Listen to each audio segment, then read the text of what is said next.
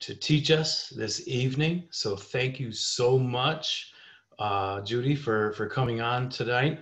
And I can't wait to hear what God has in store to tell us. So I just want to open up in prayer. Father, in Jesus' name, I thank you. I thank you for this call. I thank you for this night. I thank you for this platform. Father, speak through Judy. I thank you that she is a wonderful teacher, and I thank you that you are continuing to reveal your truth to her. And tonight, as she speaks, let you come out and utilize her as your vessel. So I thank you for her obedience on teaching us tonight. And just may your name be glorified. We cancel all distractions, anything that is not in your will, anything that is against you, or and maybe anybody that is talking against you or your kingdom or even this platform. We cancel that, silence that, and that is null and void in Jesus' name, that only you and your kingdom shall prevail. As your word says, we are seeking your kingdom, and all these things shall be added unto us. So, Father, we are seeking your kingdom. We are seeking your truth. We are seeking you. So we love you, we honor you, we glorify you in the mighty name of Jesus. Amen. Amen, amen, amen. Judy, thank you so much for joining us this evening, and the platform is yours. Thank you very much. All right, good evening. My gosh, I don't know why I feel so nervous. I'm hot over here. I think God's getting ready to do something big. I'm going to start off with my testimony. I was going to let everybody else share. Earlier today, I was talking to my kids, and I kind of what Pastor Dan was already talking about. I just had been really in a ditch these last few weeks, just feeling like that, stuck in that cycle, feeling like nothing is coming into place, and just not really knowing the direction I'm going in, and feeling like I'm not doing enough with the kids, and nothing was ever enough, and everything was always wrong. And I finally just hit a brick wall on Sunday. And when I tell you that I already knew this was coming, I really already knew this was coming. And this wasn't anything prophetic. I just knew better, that when Pastor Lisette said, hey, I heard that God wants you to teach on the threshing floor, I was already like, I'm going to the threshing floor. Because if you've been through it, you know, if you're going to teach on something, 9 times out of 10, you're going to go through it first. 10 times out of 10, 10 times out of 10, you're going to go through it first.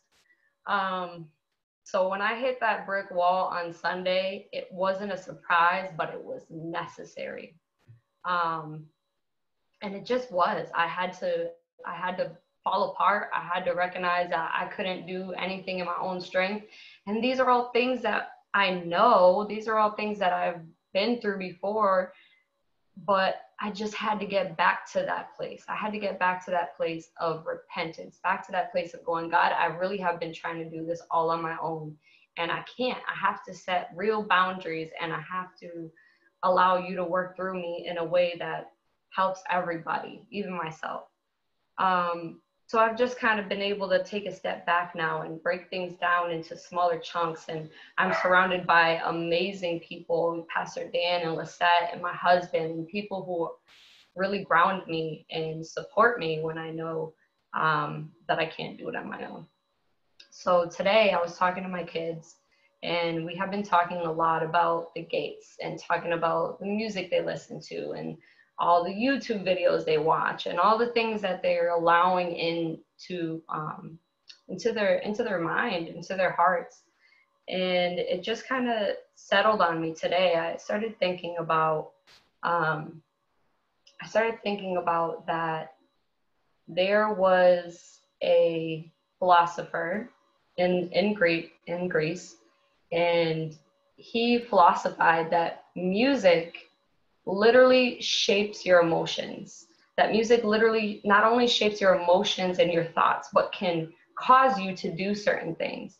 And I thought that was interesting, because we know that words have such power. This man, whether he knew God or not, tapped into the principle that everything that we speak, everything we hear creates. And so I started talking to my daughter about that. Mind you, she's only 11. But she's very wise, and I started talking to her about that, and I said, you know, when God said, let there be light, literally he created light with the sound of his words. You know, we always think about that God created, but do we really think about that he literally created by the sound of what he said? And so when I was thinking about that, and I was thinking of the scripture that said, don't be conformed to the world, but be transformed by the renewing of your mind by God's word. And all of a sudden something just settled in my spirit, and I said, you know, it's good for us to hear the word. It's good for us to read the word out loud. It's good for us to hear teachings about the word. I said, God, but what happens if I listen to your word in the original Hebrew? What happens if I listen to the word as it was originally spoken? What's going to start happening in my house? So I went on YouTube and I told the kids to put away their phones, and I pulled up a recording of the beginning of the Bible. I don't know, it was like a 4-hour video of someone reading the Bible in Hebrew.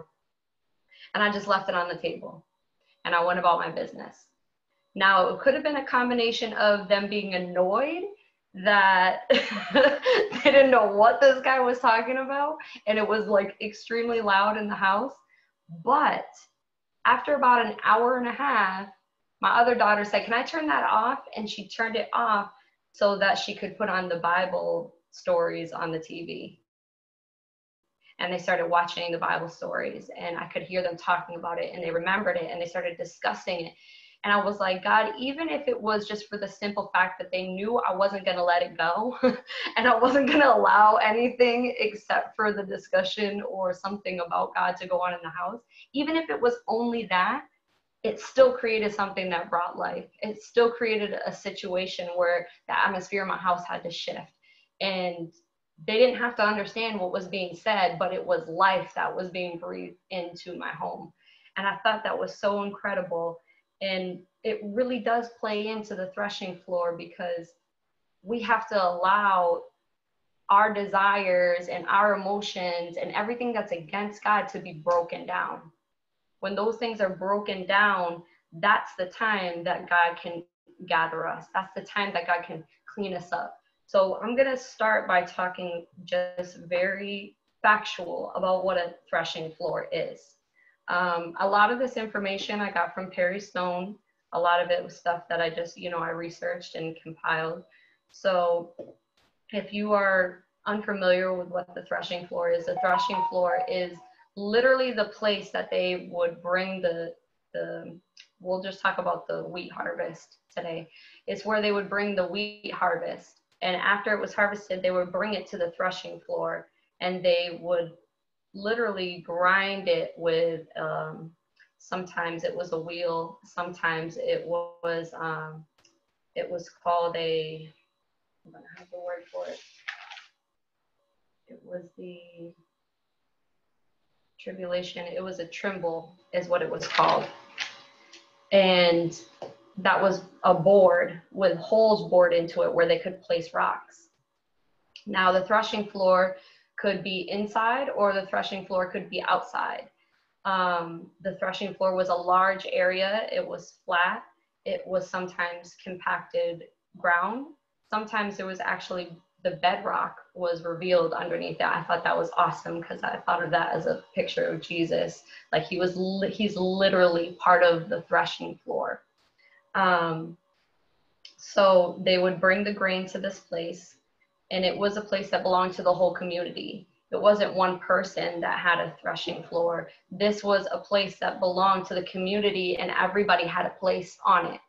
And so during the harvest season, people would spend all their time there. They wouldn't even be in their homes, because everything was concentrated on this harvest and getting you've heard the word, I'm sure, the chaff, or the outer shell of the grain, to clean that away from the grain. So some other things about the threshing floor is the only way to get the grain from inside the husk is this immense amount of pressure. And so when they would take the sled, I guess you could call it, that had the rocks bored into it, when they would take that, it would be led by usually 2 oxen, and they would just go around and around in a circle until they had broken away the outer shell of the wheat. Now, why is this important in our walk with Christ? Well, a lot of people have taken this analogy of the threshing floor, and it can be applied to the book of Revelations. It can be applied to the end times, the different harvests, the different rains, the different gathering of the different harvests, the wheat and the, I forget what the other one was. But I really believe tonight in this study, God wants to focus on that harvest as you and me. We are that wheat harvest. We are that grain harvest. And before we had to be harvested, we had to be cut down from the stock that we were in. We had to literally be removed from the field that we were growing in, right? So when God found us, or when we came to God, when we seeked him out, what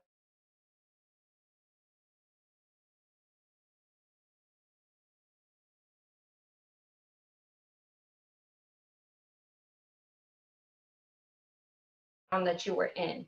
And when you come to the threshing floor, there has to be a pressure put on you. There has got to be this tribulation, this immense amount of grinding pressure that breaks away the outer husk. Now, when God was talking to me about this earlier, he was showing me that outer husk is literally your flesh that houses your desires, your emotions, your dreams, your aspirations, all those things, your insecurities, your walls, everything that you've put up between you and God, everything that you've put up that wants to stay alive. But God says those who try to save their lives will lose it, and those who lose their lives will find it. So we know that there has to be this crushing, there has to be this transformation process. You need to be in the threshing floor. And not only was this a place for the harvest, but this was also a place of intimacy. And we see the intimacy when we see in Ruth, chapter 3, verse 3, that is the place that Ruth went to meet Boaz. And that is a place that he was having his food, he was having his drink, and he went to sleep there. Like I said, during the time of harvest, they literally slept at the threshing floor. If you had a large barn, you could have had 2 or 3 threshing floors. Like, it just depended on the size and the wealth of the community. But it was where they lived. It was a lifestyle. This threshing floor was a part of their culture. It was a part of who they are. And I know we've been talking about that deliverance and humility and repentance. All these things are an ongoing process for a Christian. So even though you may be the wheat harvest this time, and you have to go through an immense amount of pressure to remove that outer husk, the next time you may be I have to look it up because it's going to bug me if I don't. It was the wheat harvest, and there was one other harvest, the barley harvest. With the barley harvest, they did not need to be taken onto the threshing floor. There's a next step. After the threshing comes the winnowing. And you hear the scripture where it says that Jesus had his winnowing fan in his hand. And if you don't know what that is, it kind of looks like a pitchfork. And after they would finish threshing the wheat, what they would do is they would take the pitchfork and they would throw the wheat in the air, and everything that was light, like the husk, which is the chaff, and the straw would fly away in the breeze, and the grain that was good would fall back to the floor. And that's the way they separated the outer shell and the hay and all that other parts of the plant is in the wind, right? So when they did the winnowing, it would usually happen in the evening when there was a nice breeze. So the threshing floor was also usually up on a hill. And so here we have another picture, if you can just see it with me, a foreshadowing of what Jesus was going to go through. He literally was broken on the rock when they took him up to crucify him, and then he was tossed up into the breeze, like in the winnowing, right? And when the spirit left him.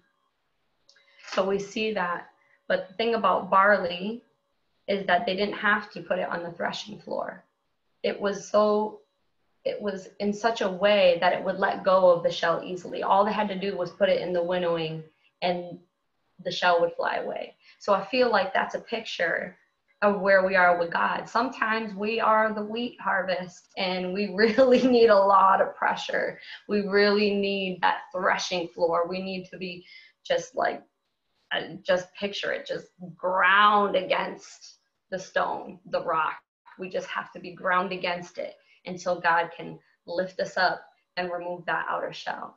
But sometimes we are the barley, and with the barley, all we need is for God to just throw us up. We just need that breeze to come over us. We just need that gentle breeze to come and wash away the things that aren't of him anymore. I just thought that was a beautiful picture. If you're interested, the third harvest is also the grapes, which also had to go through a crushing, just wasn't on the threshing floor. But Jesus gives us this picture in so many scriptures. We hear about the threshing floor over and over again.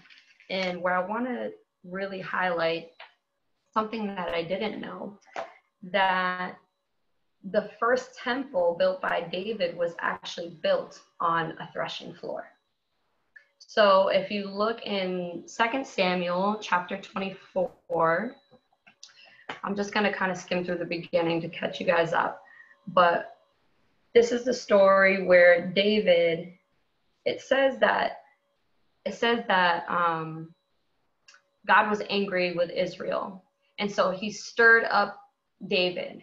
There's another corresponding scripture where it actually says that Satan was allowed to tempt David. So we see that regardless of the hand that was used, God was angry, and he allowed the devil to come in and tempt David. And he tempted David to pull a census of his army. Now you might say, well, that's not a bad thing. You know, they did census all the time in Israel. Why would that be an issue? Now, a lot of people believe that the issue is because David started getting built up in his pride, and he saw his strength in the army and not in God. And so there is this unspoken thing that there was an issue with David's heart, that he was beginning to become prideful, and he forgot where he stood. He forgot it was God who put him there. He forgot it was God who won the battles.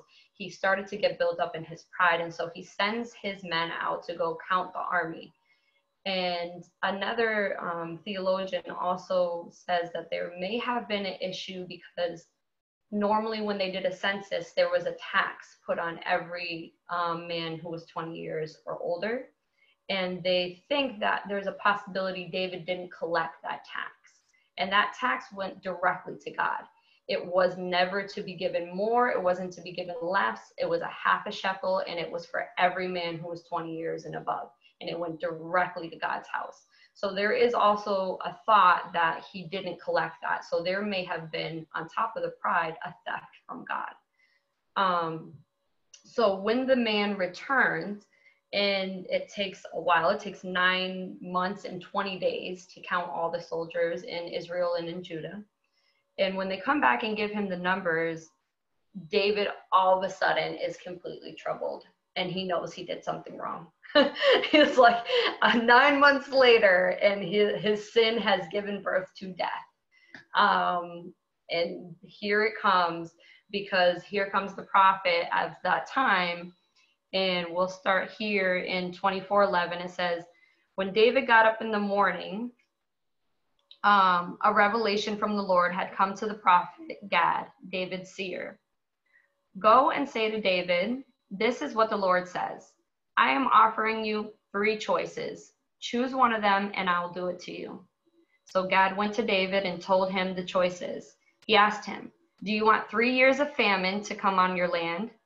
Do you want to flee from your foes for 3 months while they pursue you, or have a plague on your land for 3 days? None of those seem like very good choices. uh, so now think it over and decide what answer I should take back to the one who sent me.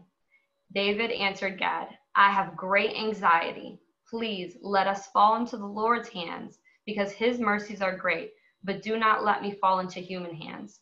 So the Lord sent a plague on Israel from that morning until the appointed time, from Dan to Beersheba. And if you don't know, the reason they specified Dan to Beersheba is that's technically the whole, that's like from the north to the south. That is like the appointed areas that show the whole nation, is those two cities. So from Dan to Beersheba, 70,000 men died. Then the angel extended his hand towards Jerusalem to destroy it, but the Lord relented concerning the destruction and said to the angel who was destroying the people, enough, withdraw your hand now. The angel of the Lord was then at the threshing floor of Araunah the Jebusite. When David saw the angel striking the people, he said to the Lord, look, I am the one who has sinned. I am the one who has done wrong. Please, these sheep, what have they done? Please let your hand be against me and my father's family. Gad came to David that day and said to him, go up and set up an altar to the Lord on the threshing floor of Araunah the Jebusite. David went up in obedience to Gad's command, just as the Lord had commanded. And Araunah looked down and saw the king and his servants coming towards him, and he went out and bowed to the king with his face to the ground. So it goes on to talk about that David bought the threshing floor and the oxen from him for 50 shekels, I believe, of silver, 20 ounces of silver. So what does that have to do with anything? That sounds a lot like what we're going through today, honestly. That sounds a lot about what we are facing as a nation. There was a lot of pride in David's heart. He realized he was wrong, yet he still didn't really apologize. He still didn't really come to God and repent. He just said, like, God, let it be in your hands, like whatever you're going to do, but didn't actually take the time to say, God, I'm wrong, until devastation of 70,000 deaths. And it was after all those deaths that he finally said, God, no, it was me. It was me. The sin is not on these people. It was me. So the threshing floor became an altar to God. It became a place where we humble ourselves before God. It became a place where when we see the devastation going on in the nation, we can come before God and stand in the gap. You might be one to say, well, I'm not the one who legalized gay marriage, or I'm not the one who says it's okay to have abortions up to 9 months old. Yes, but we are all in this nation. And as children of God, we have the ability to come before God and say, Jesus, please, I need you to intercede on this behalf. Jesus, please, I need you to forgive me for whatever part I took in this. And please show mercy on our nation. Please forgive me. And so, man, there's just so much on the threshing floor. Because then when I started looking at the threshing floor as what later became the temple, then you start getting into the study of the tabernacle. You start getting into the fact of that outside in the outer courts of the tabernacle is first where the animals were slaughtered, right? And we can kind of equate that to the threshing floor, that beginning, that crushing, that breaking, because inside of the wheat, that seed contains DNA the same way our blood contains DNA. The same way, because God said that every seed would have in itself the ability to reproduce a fruit just like it. So that seed literally has to carry the DNA of wheat. And just like the animal, that blood carries the DNA of that animal. That's why the animal in the sacrifices must always have been spotless, because their record was in their blood, right? So it's like when we come to God, we have to allow ourselves to be broken down to the point where the only thing he sees is the blood of Jesus. When we're carrying that outer shell and we're going in self-righteousness, when we're going in pride, when we're going in selfish desires, God can't work with that. He's got to allow us to be broken down. He's got to allow us to just shed that old layer, because he's got to get down to the DNA. He's got to get down to the blood of Jesus. And something incredible about that blood is it just shows himself. God wants to see himself in it. And as I was thinking, I was like, God, that's so funny how you would talk about the wheat in this way, because the thing you would make with wheat is bread. And Jesus says that he's the bread. And I was like, it's so interesting that Jesus had to be crushed to make that bread. And what's even more interesting is that if we are to be a replica of the archetype, which is Jesus, who was just a replica of God, who was a perfect image of God, then that means we're the bread. That means our life has to be broken down to the point where it's a bread that somebody else can eat. And when they eat it, they receive the DNA that can make them look just like God. Right? So in all these different areas, it's like you can't miss the process. And it's like, even though Jesus paid the price for all our sins, he said that we had to walk the same walk he did. If he was broken, we got to be broken. If he was selfless, we got to be selfless. If he fed 5,000, we got to feed 5,000. Literally, the fruit of our lives has got to replicate something that can give life and sustenance. It says all you need is water and bread. So that means that I should be able to bring them to the well of living water, which springs up in me, and I should be able to give them of the bread of life, which is in my DNA. I should carry the exact ingredients that somebody else needs to become exactly what Jesus was and is, and be that reflection of God. But it all starts in the threshing floor. It all starts in the breaking. It all starts in the tribulation. And there's one other step after the winnowing. So first we had the threshing, right? We have to be broken. We have to lose the husk. We have to lose that outer shell. And then Jesus comes. He comes with the winnowing fan, and he throws us up in the breeze. The Holy Spirit comes by, and it takes away everything that's too light. And what has weight, what carries weight, falls to the floor. Because we carry a weight when we carry the blood of Jesus. And so that grain falls to the floor. And it says the Father gathers the grain into his storehouse, right? And so he gathers it up and he gathers it up, but it's not ready yet to be turned into bread. It's not ready to be ground yet. So then they have to take it, and they have to take it through the sieve. The sieve? The sieve. They have to take it through the sieve. And it's like if you've ever baked and you have the screen that you put the flour through to take out all the lumps, it's kind of the same idea, but big. It's like a meter across. So it's big, and they put all the grain in it, and they shake it. And they got to shake it to get all the rocks out. They have to get the stone out. They have to get the little pieces of stone. And when I thought about that little pieces of stone, I wasn't thinking about Jesus anymore. I was thinking about that stony ground. And I was thinking about the parable that Jesus says, that says, the seed can't grow on stony ground. So if you make a bread that's containing the stony ground, now you have a contaminated bread. And it even goes so far into the history to say the Egyptians used to skip this step. And when they made the bread, they left the stone in it because it was easier to grind. Sometimes it's easier to grind when you don't go through the shaking. Sometimes it's easier to grind when you don't go through all the bumps and the bruises. Even Jesus talks to Peter. I don't want to mess the scripture up. Where was it? He talks to Peter and he warns him. And he says, no, it's not where we're at. Hold on. He warns Peter. My notes are gone, like out the window, guys. They're gone. So I'll get you the scripture later. But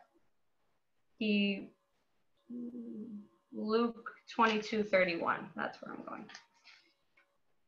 He warns Peter and says that Satan has asked for permission. 22:31. Okay. This is what Jesus says to Peter. He says, Simon, Simon, look out. Satan has asked to sift you like wheat. But I have prayed for you and your faith, that your faith may not fail. And when you have turned back, strengthen your brothers. So Jesus was already telling him, listen, Satan wants to shake you up. You're going to bump against some rocks. You're going to bump against some other Christians. You're going to bump against some other things. They're going to come, but you know what? It's necessary. It's necessary to clean you. It's necessary to get that stuff out of you. It's necessary for those things to come out. I heard I think it's Todd White that says, what comes out of you when you get squeezed? Because if you squeeze an orange, you get orange juice. So when you squeeze you, do you get Jesus? Or do you get cursing and swearing and frustration and depression, right? So when the pressure comes, what comes out of you? So this was another step that was brought to cleanse. And in the translation that Perry Stone talks about, he says, it says, and when you have turned back, strengthen your brothers. He said a correct translation for that would actually be, and when you have repented, strengthen your brothers. Right? Because we know that the trials that we go through, they bring out the ugly things in us, and then we repent for those ugly things and they can fall through the sieve.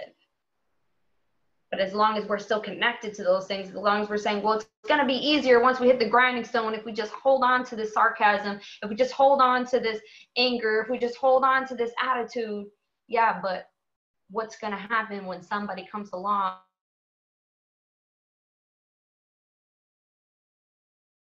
the people that you're feeding when you don't let go of that stony ground?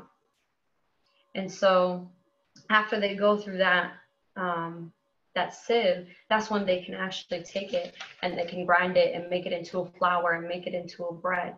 But it has to go through the process. It has to go through the breaking. It has to go through the cleansing. And it all has to be done at the hands of the Father. You can't do it on your own, because who's waiting at your doorstep but the angel of death? It's only God that calls off that angel. It's only God. And it's interesting because when I first started researching, I first started praying and reading, and I noticed that a lot of people equate the chaff to non-believers. I thought that was interesting because it didn't look like that to me. It didn't look like God was saying he was separating the believers and the non-believers. No, it looked like he was separating me from a part of me because that shell was on the wheat. Because later he goes on in Malachi and he talks about that the stubble that's left in the field is those evil non-believers, the people who do evil. They were literally good for nothing. They don't use it to make bricks. They don't use it to feed the animals. They literally just burn it. They burn it along with the chaff. They burn the stubble and they burn the chaff because none of it was good. And if you think about it, this is something just that God has talked to me about. We literally, let me put it this way. The devil thought he had us when he got us to sin, because we were three in one and there was a connection that could not be broken, right? We were flesh, we were soul, we were spirit. And the devil figured, well, I got them to sin. That's it. They're done for. God is going to have to send them to hell. There's nothing but the lake of fire in their cards now. But when Jesus came and he went to the threshing floor and he broke his body and he made a separation from the body and the soul, then when we join in that death, we are able to bring death to our flesh, which contains all sin and gives us an exodus from our very body, because our body will die. It will burn just like that chaff. Can't take our body with us. God said he's going to have to give us a new body because he had to condemn all of our sin within our flesh. But here's the problem. Are you going to hold on to that flesh, or are you going to let it go? It's not about believer or non-believer. It's about, are you going to allow the crushing to separate you from the very thing that's going to bring you death if you don't let it go?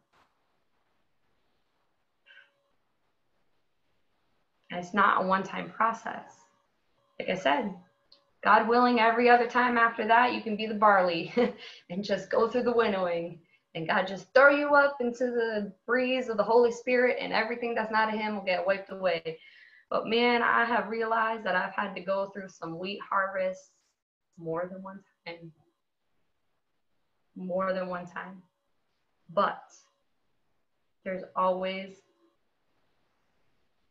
God has a good plan. So it's not for nothing. It's not just for you. It's for the people that you will become sustenance for. It is about your family. It is about everybody you come into contact with. You literally are the embodiment of bread and water walking around on this earth. And you have to allow that bread to be purified, just like Jesus was. And you have to allow that water to not be a mix of fresh water and salty water, to not be a mix of hot water and cold water. You have got to be pure. You have got to allow the Holy Spirit to help you to be holy, set apart, sanctified, different than everybody else. It is a necessity. It is not a choice. It is an obligation to be holy. It is for life and death, because we see back when David first sinned in that way of pride, 70,000 people died. That's a lot of deaths on one person's hands, just because he allowed himself to be built up with pride. And I thought it was pretty interesting that it was 9 months for that sin to bring. So let us not be slow in repentance. Let us not be slow in humbling ourselves before God. Let us continue to ask God to seek out our heart, to search the secret places, to sift us. And if that means shaking us up, if that means the enemy bring tribulations, if that means allowing us to bump our heads up against some rocks, then let it be done.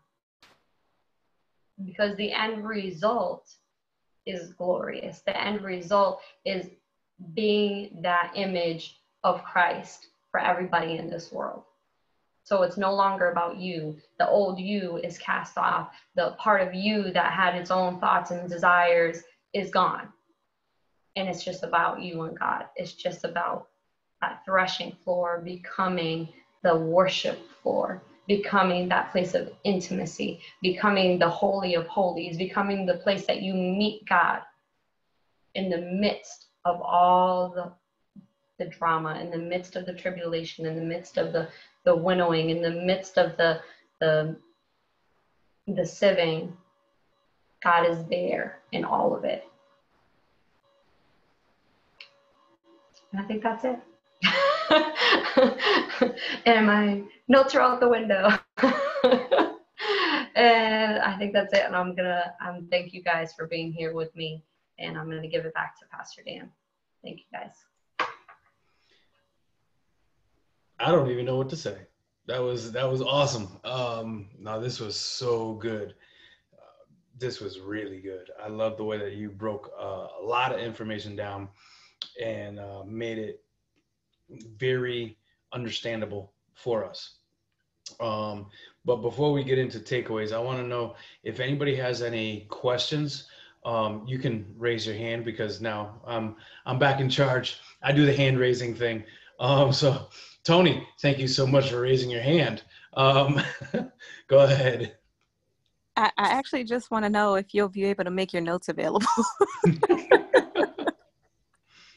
I'm very serious though. I will try to get them a little bit more structured, and then I'll put them up. I would love to have those, and then to be able to go back and rewatch the teaching. But yeah. That's a great question. That would be awesome if you can do that for us, Judy. You can upload it on the group, and yeah, we're definitely gonna need to refer back to that. Watch this several times. Was there another question? I thought I saw another blue hand pop up.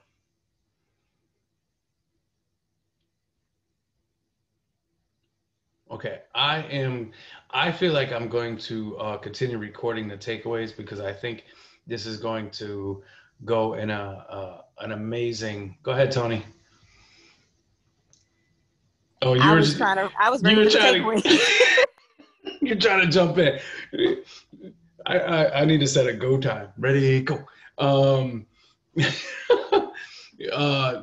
takeaways I think is going to be very very important to the teaching. So I'm going to continue recording. Go ahead, Tony.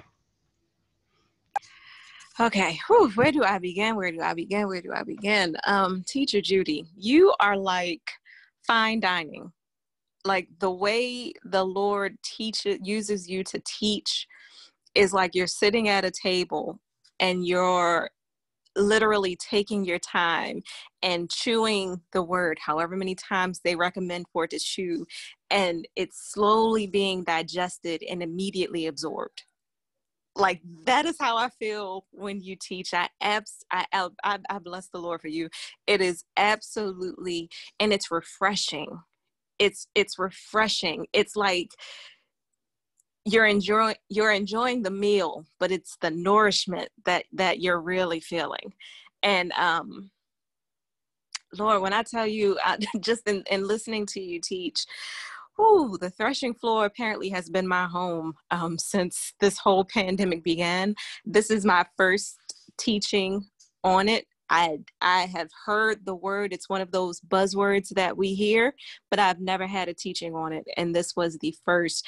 And I'm so grateful that it was. I am absolutely grateful that it was, because it brought a level of, it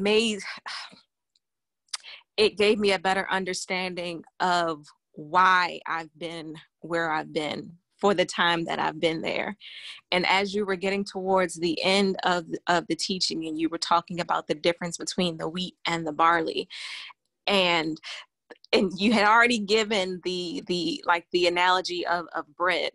And what I heard in my spirit was how you have to add water to yeast to activate it so that the bread will rise. And I was like, well, go on, Lord. I am not a baker, but I got that.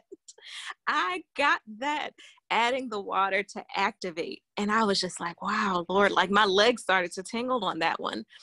But it absolutely gave me an appreciation for what can be a painful process, but it's the process is the way that it is, because those are the areas that I either dug deep within my stony self to bury, or that I am too stubborn to let go of. The barley pieces of me blow away so easily, but those hardcore stony pieces that need to be on that, and just, oh, I'm certain that I will have another share before this night is over, but I just needed to get that off my chest. You have fed us so well tonight. You have I just feel like, there's just an energy flowing through me right now. And I like I said, I absolutely bless the Lord for you. You are a phenomenal teacher. And this was such a phenomenal teaching. So I'm sure I'll be back. Thank you, Tony. Would you like to respond, Judy?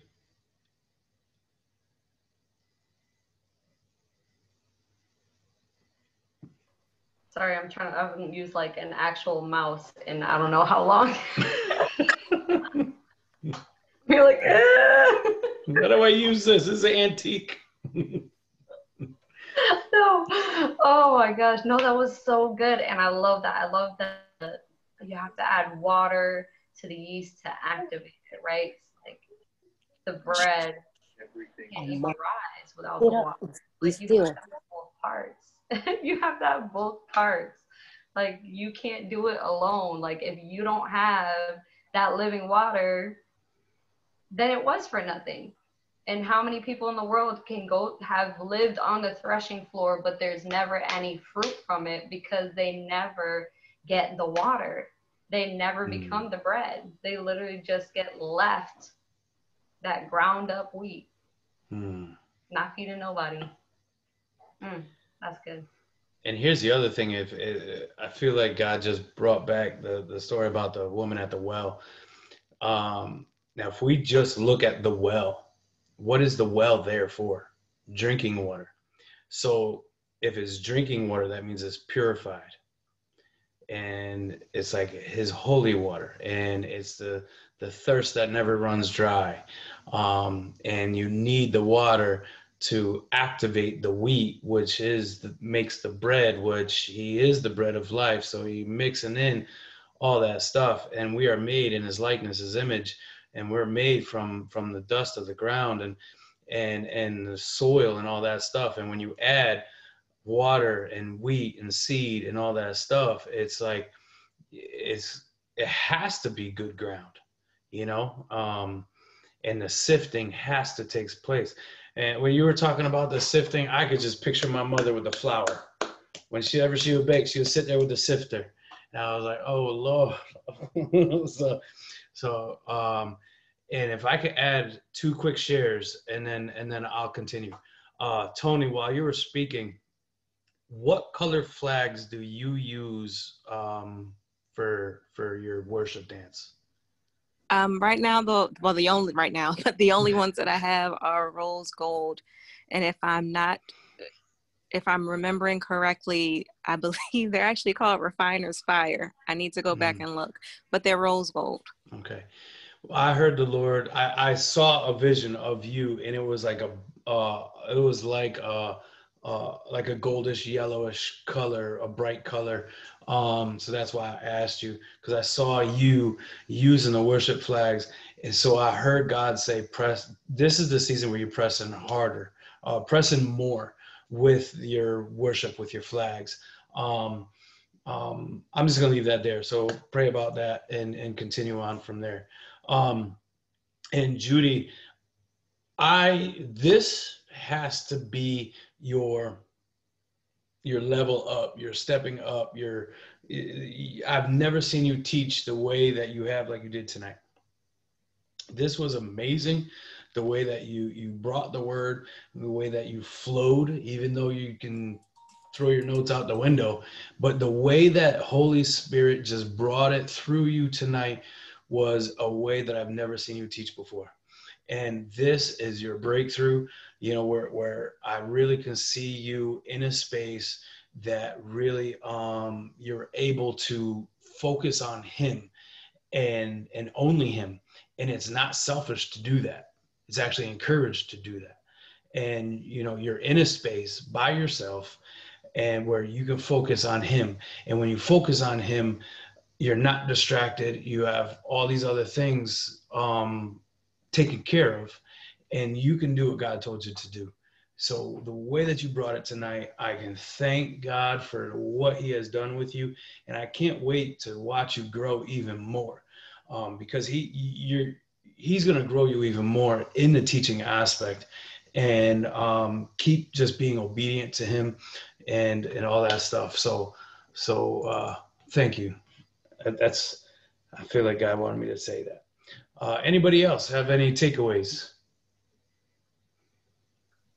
Okay, I want to step in really quick You didn't raise your hand. I'm so sorry. before my phone dies here, because I didn't bring my charger. Well, Judy, you know that you are a teacher of teachers, and realistically, you don't teach enough. I'm glad that you are taking a course for education. Praise God for that, because that is definitely, I believe, the avenue where God is going to really utilize you mightily in ministry and outside of ministry. This word tonight, I knew there was no question that you were not going to deliver tonight. I knew you were going to deliver tonight. And which direction you were going to go, I didn't know. But I love the fact that you bring scripture to life. You give us a visual with the way that you teach. You don't need PowerPoints. You don't need any of that stuff. You have this way of just taking the word of God and delivering it in a way where we can see it. And I wasn't even in a position where I could take down notes because there's so much that you said that I could be sharing here tonight. But the one thing that I really, really loved is how you incorporated Jesus and how his body was broken and how he was the bread. And I mean, and just the whole thing with David and the repentance and how our nation looks that way right now, and how King Solomon's uh,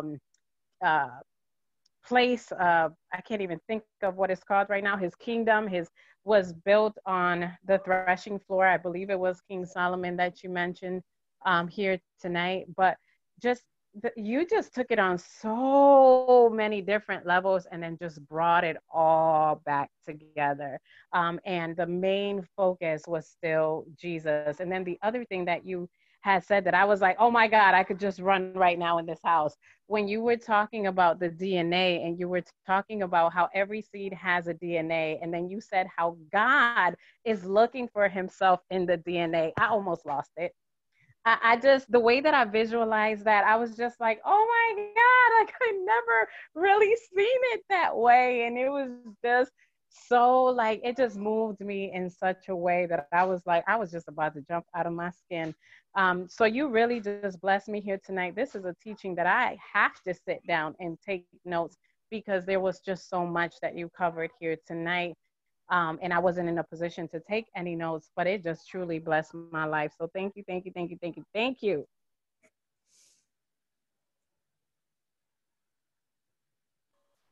You are welcome, Pastor Lisette. And if anybody who doesn't know, she is not in a position to take notes because I am in this beautifully quiet office, which is Lisette's house, because she is at my house with all my kids. So I am here in her quiet house and she's there with like my kids and her kids. There's like 9 kids over there. So we are all blessed because of Pastor Lisette tonight.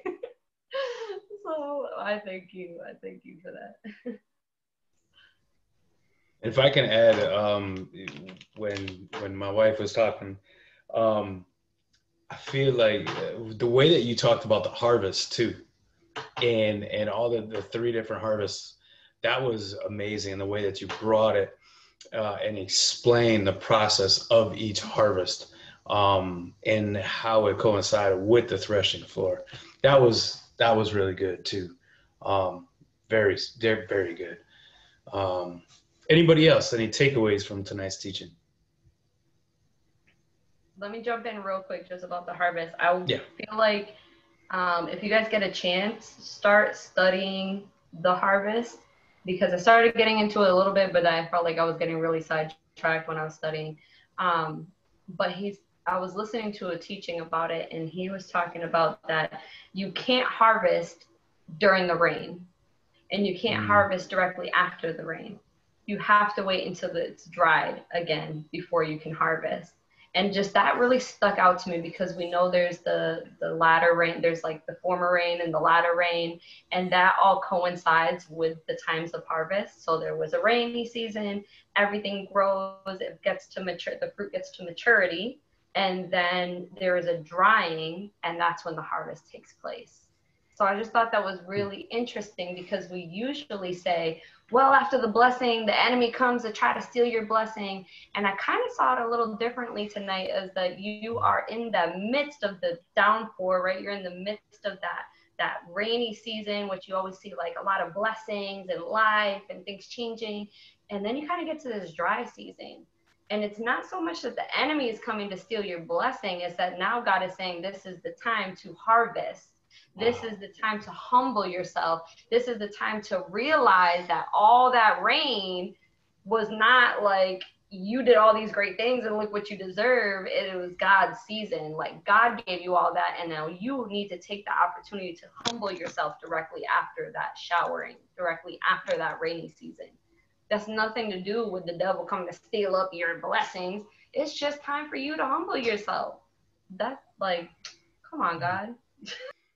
And if you look at it from this, if I can piggyback off of that, harvest means to work. right? And so many times when we think of like our dry season, oh, I'm going through this dry season. I don't hear God's voice anymore. I don't, I don't have this coming in. I don't, whatever, things have changed, and I just feel like I'm in a dry season. To me, that means now it's time to get your work boots on and go to work. Go spread the gospel. Go pray for people. Go out and do something, because the harvest is the doing, the gathering. So go gather his people. Go gather his souls. Go harvest. So yeah, that's true. That's so true. We get so caught up into religion and the enemy trying to do all this stuff. Listen, um, we are God's children, and what's rightfully ours is rightfully ours, and we can't get caught up in what the enemy is trying to do. And if see, just like just like what we talked about before, um, we are seeking the kingdom of God, and all these things will be added unto you. It doesn't say seek the kingdom of God and protect the things that are going to be added unto you. Seek the kingdom of God. All these things are going to be added unto you. So what that means is when we seek the kingdom of God, things are following us. That means the enemy cannot. If we divert and change our posture, move our eyes away from the kingdom of God, that's where we give the enemy power. If we get so caught up in, oh, the enemy's trying to come, kill, steal, and destroy, well, if that's our new seeking, if that's where we're seeking, well, that's what's going to happen. If as long as we stick to his principles, the enemy has no place, no power, no nothing. So that's thank you. I appreciate that. Um, Anybody have anything else? Oh, I didn't raise my hand. Oh goodness! I pulled a Pastor Lisette. Let me smack my hand. I'm sorry. Really quick. You're good. Really quickly. First of all, this is why the recording needed to keep going, because there's so much more happening here. But as Teacher Judy, as you were speaking just now, talking about the harvest, the Lord brought me back. So today, I was led to start studying the book of Acts.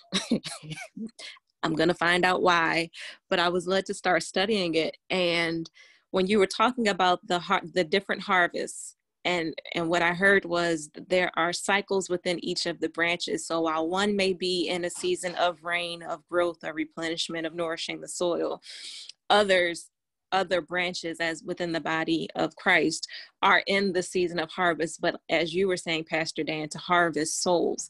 And two of the highlights that I had was that in my Bible was from the beginning, the church is depicted as a community that actively witnesses to their faith in Jesus Christ. And that's part of the harvest, right? You're witnessing to people so that their souls become a part of the harvest when they're in that harvest season. So I just heard cycles, and the way that the Lord has it established, it's nothing is ever missed. That's what it was. Nothing is ever missed, because everything is in its season, in its harvest. It's in its rain season when it needs to be, so that nothing should ever be missed if we do what we're supposed to. And that all goes back to this teaching. And oh God, I just have so much energy going through me right now. When Pastor Lisette reminded me of how, when you said about the Lord has you on the floor until he gets to the point that he sees himself. And I'm just like, man, just imagine if we could all easily be so sifted like the flour, how different the weight of the flour is after it pre-sifting and after it's been sifted. And even now what I'm seeing is when that sifting happens, you can you can throw the flour up and it's like dust and it spreads. Just imagine if we allowed ourselves to be sifted so that we could spread the way that the Lord intends for us to spread. It was never meant, that threshing floor it's about us, but it's so not about us. It's about everyone else that we're supposed to be able to reach as we take on a different weight. Because right now, the weight that we're carrying in our flesh is holding us back from the weight that the Lord wants us to carry. But it's heavy, but in a different way. Oh Lord, I'm just so spent. I'm like Pastor Lisette, I could go outside and run up and down my street right now. I'm going to mute myself now.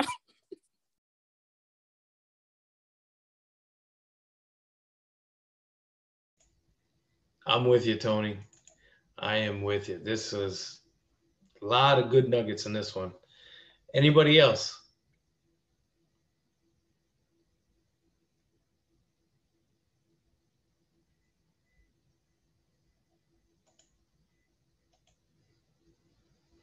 Okay, perfect.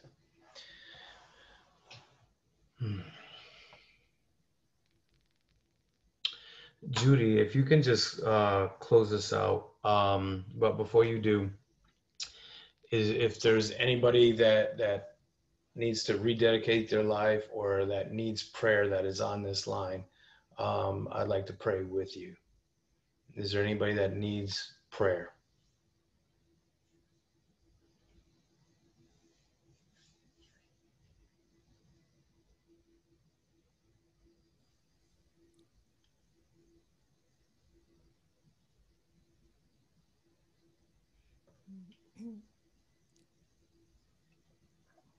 Hi, Nancy. Hi. All right, I'm going to pause the recording. It was like a calling to focus on the importance of the discernment that we have of God's time in our own lives. You know, that we can really recognize when is the time of the rain, when is time to harvest.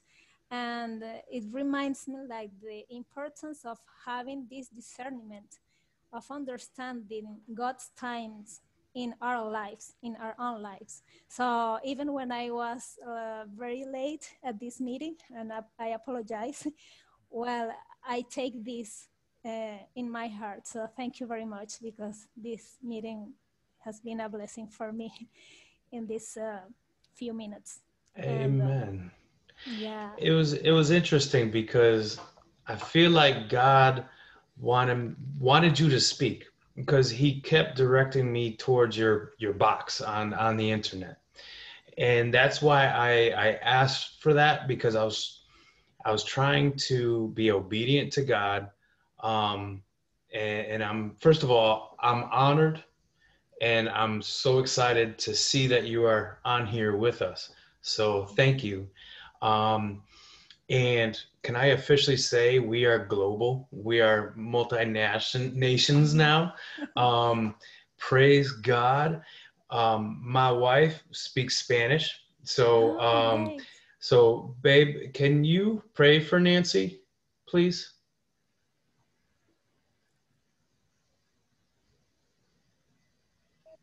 Absolutely. Hopefully my phone does not die again. I don't have a lot of charge. Pero bienvenida y gracias por estar aquí. Muchas gracias por estar aquí con nosotros. Y el inglés tuyo es muy bien. Thank you very much. Thank you for your patience. Voy a orar rapidito. El español mío no es muy bien, pero voy a tratar de orar en español si me das el permiso. If you want to do it in English, it's okay for me. Don't worry.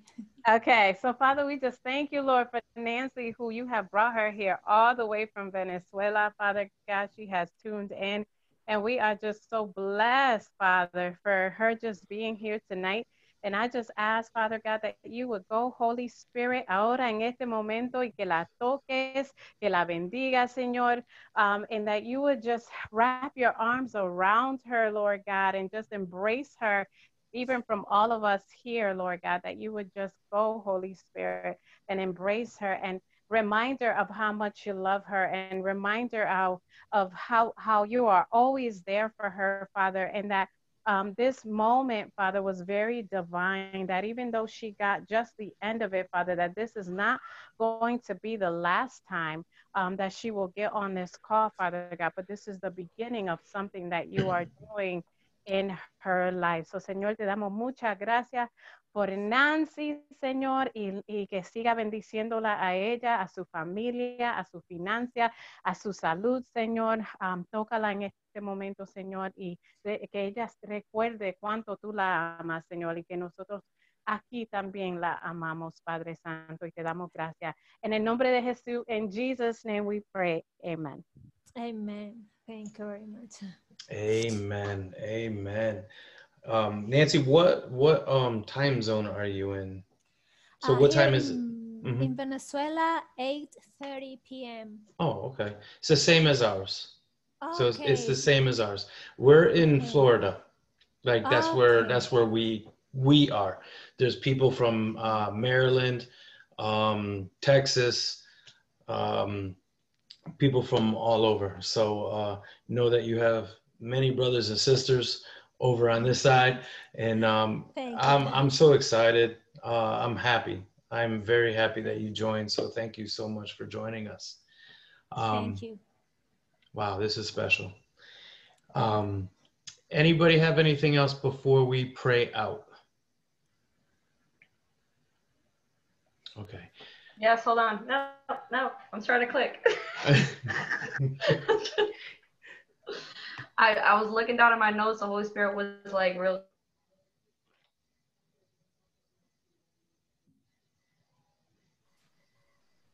About the threshing floor is that the threshing floor wasn't flat. It was always with a little bit of a tilt so that there wouldn't be standing water, right? And we were talking about the water. So you never want stagnant water to get into where the threshing is happening. And more importantly, that the threshing floor was surrounded by a low stone wall. So God says, even in the breaking, he's protecting you. You won't be scattered beyond the threshing floor. Even when you're going through the breaking and you feel like you're so far away from God, he says there's this wall around you that can't be moved. There's always going to be that wall surrounding you. And that even in the midst of it, he's there and he's making sure that you're being watched over and that you're never going outside of this area that he's in control of. So that was it. Amen. Amen. And that's how water is standing water creates mold, sickness, illness, disease. But when it's moving water, it stays clean because you have a great mixture. And if you think about rivers and rock bed and stuff like that, that also cleans and cleanses the water as well, purifies it. So, wow. Yeah, that's good. That's good. Tony, did you want to jump in? I thought you were going to jump in. No, you good. You good. Okay. Judy, it was interesting because you were saying, hold on. I was actually going to ask if you can pray us out.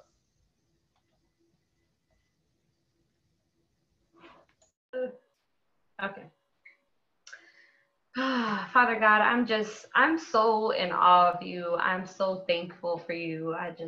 Holy Spirit, you are amazing. I love to see how you move and you work through us and through the gifts that you have given us, Father God. I thank you that you have truly planted seeds within us that bring forth life. And we just ask you to continue to sift us, Lord. Continue to remove everything that's not of you.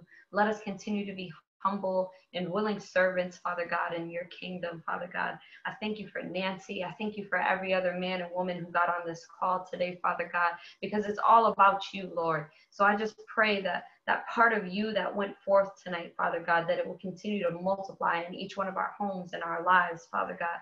I thank you for the covering that you have around us, Father God. I thank you that you care for us through the process, that you care for us when we are being broken. You care for us when we are being sifted, Lord. And even though some may not understand it, Father God, we stand and we say, we understand, Lord, that it's all about you, that it's about our brothers and sisters in Christ. It's about those who don't know you yet, Father God.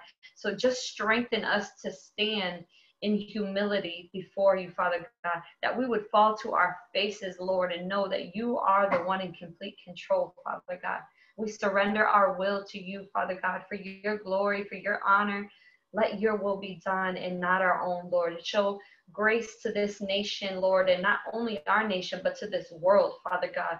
While many are proclaiming the one world order, we are calling out the one true living kingdom of Jesus Christ and the God of Abraham, Isaac, and Jacob, Father God. We know that there is one kingdom, but it is not this world system, Lord. It is your world. It is your kingdom. It is your design. It is your plan, Father God. And we surrender to you and only to you, Father God. Let us go through this night praising you, and let us continue to bring glory to you in all things that we do. In Jesus' name, amen. Amen. Thank you. Thank you all for joining the church this evening. We love you. We thank you. And as always, I always say thank you so much for your offering, your time. To us, we love your offering of time because time is something you can't get back. So that is I hold that close to my heart, and that's very special to me. So I thank you for your offering. If you guys need us, please reach out to us. Nancy, did you see us on Facebook? I saw you on the website, the churchnDC.com. Amen. And yeah. Okay, send us an email. Okay, so I can Okay. give you more information. I want to get you connected with our Facebook information so you can see more information, and we just want to be able to connect with you more. I'll have my wife reach out to you, and and if there's anything that we can do to help you, we're here. We're here. We're servants. We're servants of God, and that's what we do. Is we do what we can, and so I'm honored that you're here. So Thank international. you so much. Yeah, absolutely.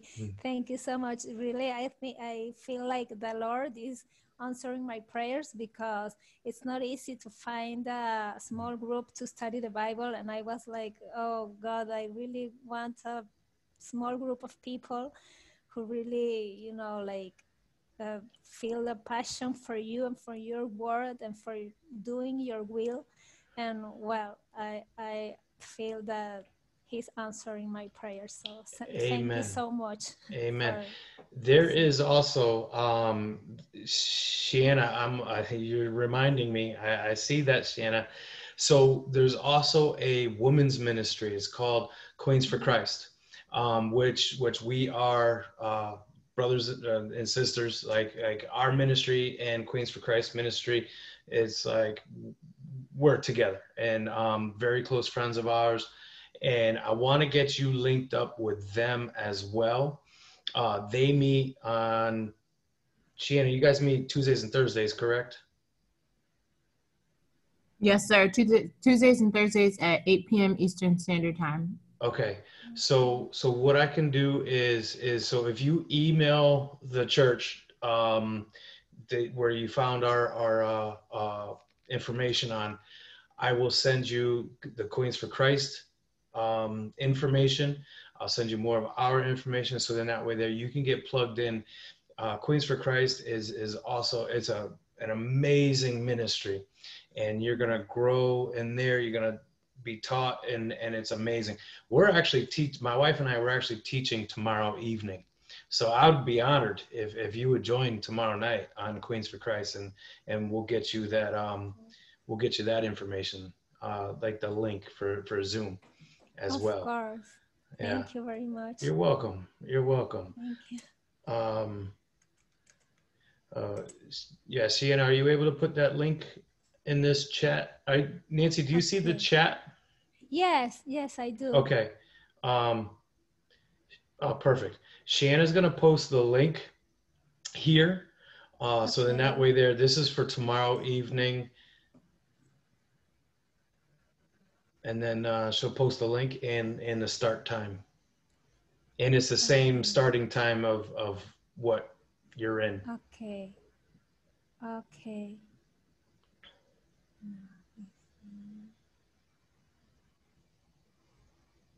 Perfect. I got it. 8 p.m. Okay. Mm-hmm. Thank you so much. You're welcome. and we meet every Wednesday. So Tuesdays, Wednesdays, and Thursdays. You are now booked. Great.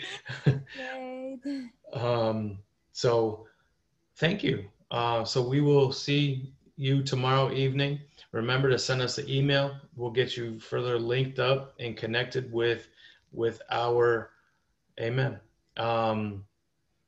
We'll get you further connected with us. So Perfect. okay. Thank you so much. You're